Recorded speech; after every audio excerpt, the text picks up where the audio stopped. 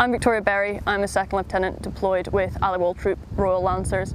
We're currently deployed on exercise Headhunter Forge, which is a CalFEX training exercise occurring on Bemowo Piskie Training Area. It's been a really interesting build-up in order to understand the partner nations' operating procedures and how they expect us to work with them. We've also been able to deliver some understanding to them on what we do and how we do it, and we've been able to develop the best operating practices as a battle group and continue to do so after this exercise.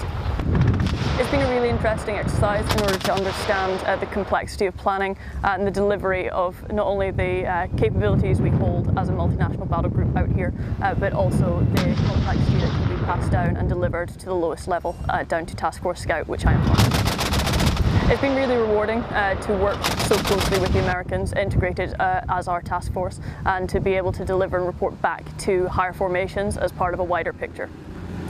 The progress we've made here in terms of developing operating procedures across the battle group in a multinational context is excellent, and it shows the work we have put in so far.